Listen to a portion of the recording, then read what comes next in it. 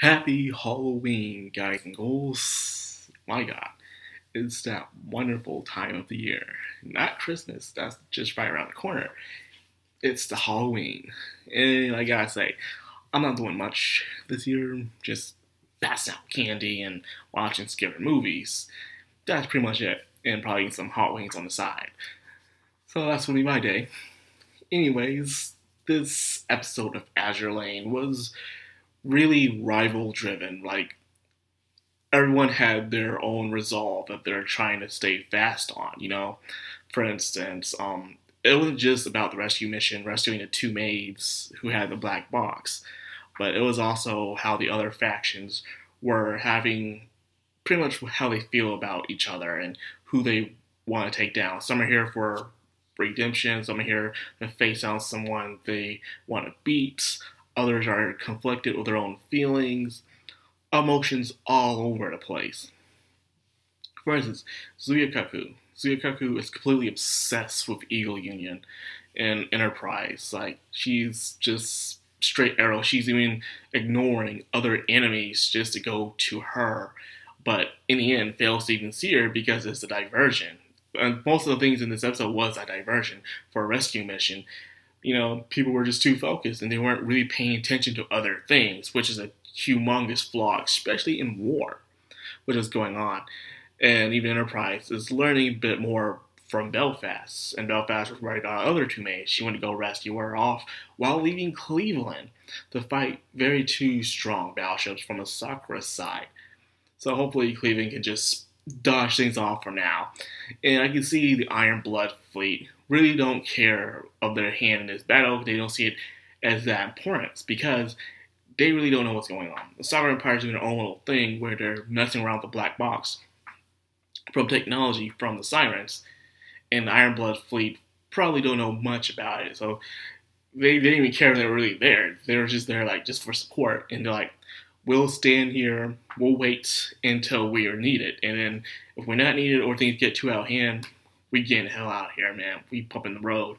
And that's pretty much what did happen, because when Enterprise showed up, like, nope, it's over, surrender, we're retreating. They didn't even care. It was mostly Sakura Empire who had a bigger stake in this battle, pretty much. It's not just for reputation-wise, but also they're about to lose a very, very important piece that they really need right now. And of course, then there's also the feelings between, of course, Ayanami. She is conflicted. She's doing exactly what I was saying from last episode. On her side, she has everyone she loves in the Sakura Empire. She sees them as friends and family. And then at the same time, she's thinking the people that we're fighting against also have friends and family, people that they care about, you know? They don't want to see anyone to harm. They probably just would rather not go to war. But they have to, because no matter what happens, war. War never changes. Fallout. And with that being said, as I've always been saying, a lot of people join a war with no true ambition, but just saying, why am I here? I thought I was just here just to protect my country, not just to attack other people, to force themselves onto them. How is this protecting my country? How is this truly serving my country? What are we getting out of this over a primal black box that only probably won't even benefit me, but probably just the higher up so they can be happy with what they want to do at the end of the day? It's very struggling conflict, especially when you read some diaries of like soldiers of the past and different wars and stuff. Like, they're here, they don't know why they're fighting, they're just doing it because they were told to do it. And Ayanami and Laffy, like I said, Laffy is very wise. I actually did some research on Laffy. You know, I'm doing my time researching each ship girl to understand their backstory. And apparently she was a night ship, and she was taken down by Hiei, but Hiei was taken down like the day after or something like that. So very interesting. She was an elite ship, despite her being a starter ship, you know. So, you know, she's also very popular in the east side of the world. So it's good to know. I can see why. She's also my interesting character. She is that lazy kind of character who don't show much emotion, but there's more to her than meets the eye. She seems to be the wisest, the one who's more straightforward to her feelings, compared to Javelin, who is the up and bubbly one, but she's not that true to her feelings. She's conflicted herself, where she doesn't want to fight Ayanami, but doesn't know what to do with it. Where compared to Laffy, where it's like, hey, I'm not going to fight you. We did this last time. I just sat there and relaxed. I want to do it again. We're not going to fight each other. And even though Ayanami had her, she thought she had her convention saying, I don't hate fighting, but I don't like it neither. And she believes she just has to fight for the people that she's living with. But in the end of the day, the convention wasn't strong enough. She's still hesitating. The question is, will she hesitate if it was someone else? It was someone from, I don't know, the Navy fleet, or someone else from Eagle Union. Would she hesitate to fight them? Who can say until that's happened? Because every time she's on the battlefield, most of the times she is fighting those two, or trying to fight those two, but she can't find her resolve to do so. So she's made a crossroads where she has decided what she wants to do at the end of the day, and has made that decision. Even if the decision she makes, she's going to lose something. That's just how it is in life. No matter what you choose, you are bound to lose something. You can't have it all. If you do, there's something very fishy about that. Well, anyways, I digress with that. Now, the episode was very high tension stakes, but it's like this. I said this before. When K-Ton Collection was in high tension stakes was going on, things felt like, oh my goodness, like something bad could happen here. You could feel it, you could sense it, when you watch them, they're on edge.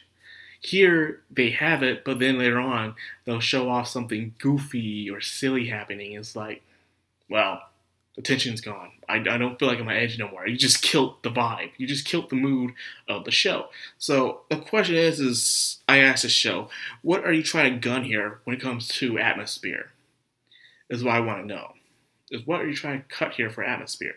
Are you wanting to stay tension, but yet don't take it seriously or something? Because I don't know how that's possible, I think you would want your viewers to feel at least a bit more pulled in when you see a situation with their favorite characters going on. Because, when you were pulled to feel someone's in danger, but you see them acting all goofy, they're okay. And then it kills the entire vibe. And I don't like that. I really don't. So the show needs to find out what it wants to do when it comes to certain situations. It's the exact same thing Fairy Tail has a lot in it, where there's a serious situation going on, but then for some reason, fan service out of nowhere, even though you're trying to have very serious moments, but yet Hiro Mashima likes to put that fan service in there. I don't mind fan service, but you gotta put it in at the right time and places in order for you to really enjoy it. If you're putting inside a very serious moment, you're like, okay, cool, but why? But why? And this one has a lot of penny shots, especially from Cleveland in this episode. And I think I like Cleveland. Like I said, Cleveland reminds me a lot of that girl that goes Poi a lot on K-Ton Collection. She was one of my favorites too. And all around, it was an okay episode. It had a very weak beginning because of the conflict of the atmosphere they wanted the tension to be. I don't know what they're trying to aim for. But the second part was very good. Everyone was just doing what they had to do, fight, conflict, struggles, hesitation, all that stuff. It was okay. Other than that, so I say this episode was not bad. It was very decent, But anyways, I need something to kick my vibe up. So I'm going to watch some scary movies after this, because I'm probably going to watch Candyman after this. Yeah, watching Candyman.